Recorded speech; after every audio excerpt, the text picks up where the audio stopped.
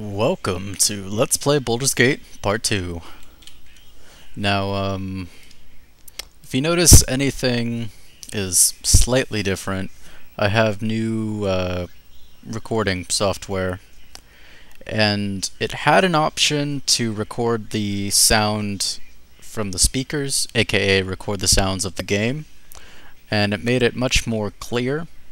However, when I did that, and record sounds from my microphone, it ended up causing some audio issues where that same screechy noise from the first part of the Let's Play was far more prevalent. So if I only select the option to record from a microphone, and then the sound quality turns out to be slightly better.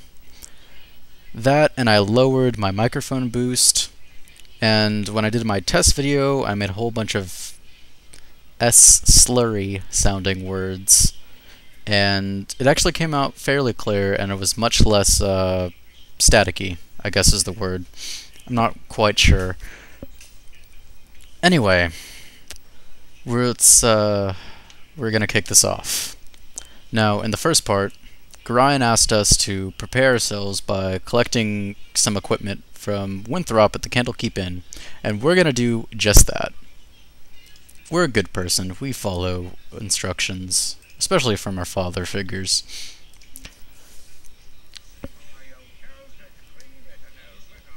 Clean as an elven ass, you say? And with the 5,000 gold piece book entrance fee. I don't have that much money, Winthrop. I'm sorry. He calls us charming, and he fears we lack a sense of humor. That's too bad. Oh well. We're gonna rest for a day. Watch this cute little video where a rat scurries around from bed to bed. How neat. And let's go buy a sling. There it is. And some bullets. Now, I apologize if my voice is far too quiet, but hopefully the lack of sound audio errors is worth it. And hopefully the quality is slightly better, because I know if you boost your microphone too high, then sometimes the quality suffers as well.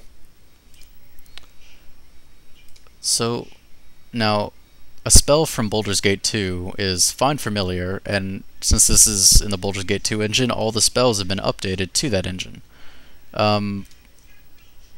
So let's go ahead and cast that.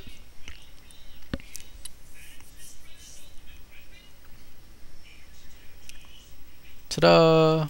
We have our own little false dragon. He's adorable, isn't he? Now, for right now, we're gonna put him in our pack. Come here, I want to pick you up and put you in my pack where it's a bit safer, little cutie. Its eyes brighten and it practically leaps into your arms, ready to be stowed amongst your belongings where it can sleep and occasionally poke its head out. How cute. Notice here we have a quick slot error. If we unequipped, re-equipped, it fixes it and we get our second quick slot and our quarterstaff on the quick slot. Let's go ahead and equip our sling and our stones. And there's our little familiar. If we right click it and look at its details, we see it has stats, and we can actually use it in combat. Now in Baldur's Gate 2, actually first off, I don't believe it ever gets better than this. Maybe it gains hit points, and I don't actually know. In Baldur's Gate 2, I know you start out like around level 9, so I could imagine this not being very useful in combat. However, at level 1, an armor class of -2 is extremely high. Well, extremely good at level 1. Hit points of 12 is the maximum a fighter can start with. No, it's not. It's the maximum a fighter can start with is 14, but it's a very high amount of hit points. It's double what I start with. It also has 50% magic resist, which is amazing. It has 2 attacks per round at a Thako of 13, which is far greater than you could have as any level 1 character. 1 to 3 damage is pretty low, but you get 2 attacks, so it's really 2 to 6 damage, which is okay, actually. It's perfectly acceptable. Also, it hits better than any first level character, and when it hits and has two attacks, they have a save against magic, will be rendered unconscious for essentially forever in combat time. And it can cast Blur, I believe, just on itself, which will make it even harder to hit. So for right now, for my mage, this is one hell of a tank and one hell of a companion to have. This actually makes mages extremely powerful in the first Baldur's Gate early on, when initially they were the weakest class.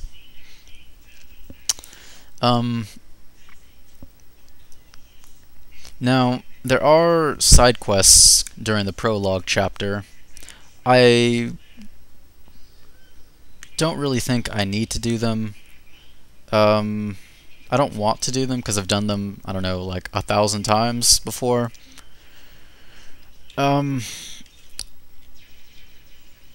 So let's just continue on.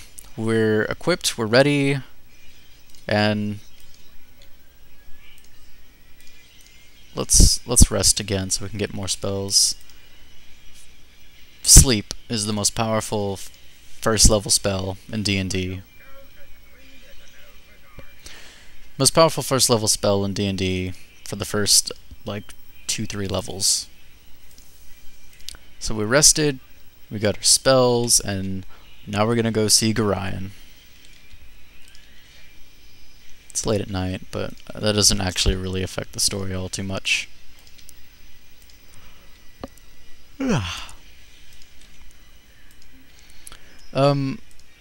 Just as a side note, I recently found my Diablo 1 CD that I've kept in mint condition. I've been kind of playing that for off and on for a while. And this is Emowyn, our childhood friend. I'm sorry, Emowyn, I can't tell anyone what I'm to be doing. Derp. If you say so, you sure picked up a lot from old Gorion. He never tells us straight, neither. Good luck on your trip. Good luck with whatever you're doing. It's obvious she knows something. What do you know, Emowyn? Oh, I know. Old stick in the mud that he is. Wait. Oh, I know. Old stick in the mud that he his. All worried about. It says his, not is. Odd. Okay, there's a typo for you. Whatever.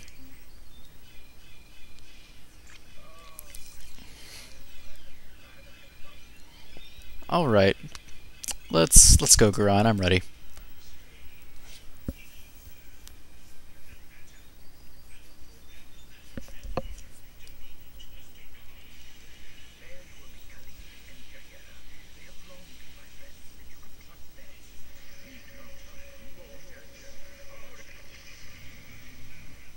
Spiffy. Bum bum bum bum bum bum bum bum bum bum.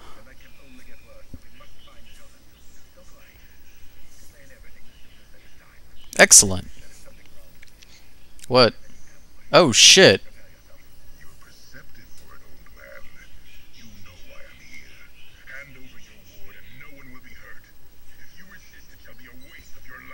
Why does he want me, Gorion?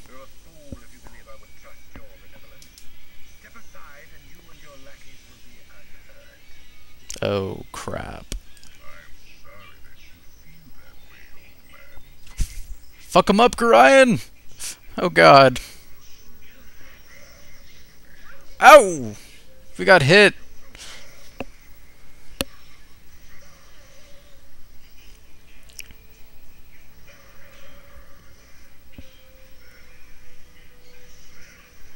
Take him out, Gorion! Oh, he ran out of spells. Going toe to toe with the fighter. Not good.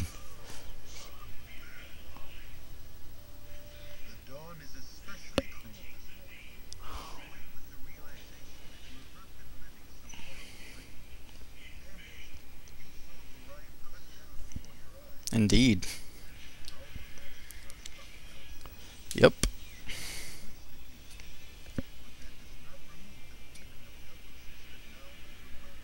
Poor me.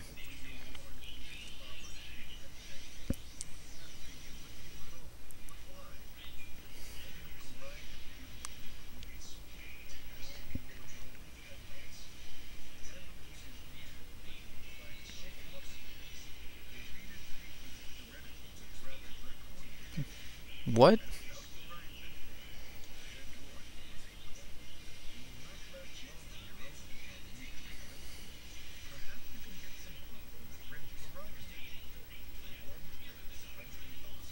Okay, so Candlekeep won't let us in, even though we live there just like one night ago. What the fuck, Candlekeep?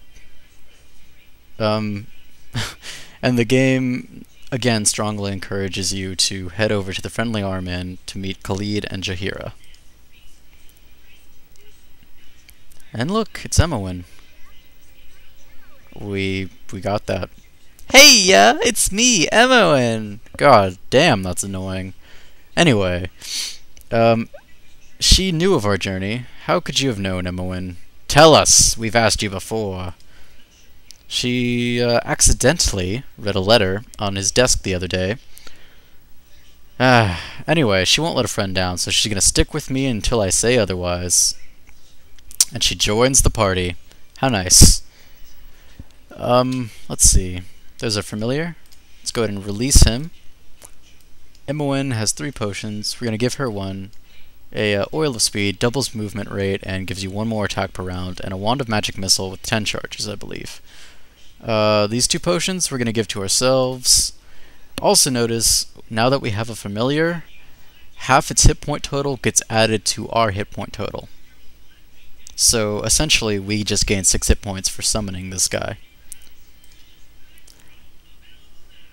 And there he is. Another thing to note, if our false dragon dies, then we lose 1 point of constitution permanently, which sucks. Which is why after level 2 or 3, I'm just going to keep him in my pack from then on, because unless his hit points raise with ours, that I'm not sure about. Because if it does, he might be useful throughout most of Baldur's Gate. Perhaps not Tales of the Sword Coast, although I haven't played it. I don't know how tough the enemies are there. But that save versus magic effect that he has on all his hits, quite good. In our next video, I'm going to cover our passage towards the Friendly Arm Inn, and other strange things that might happen along the way.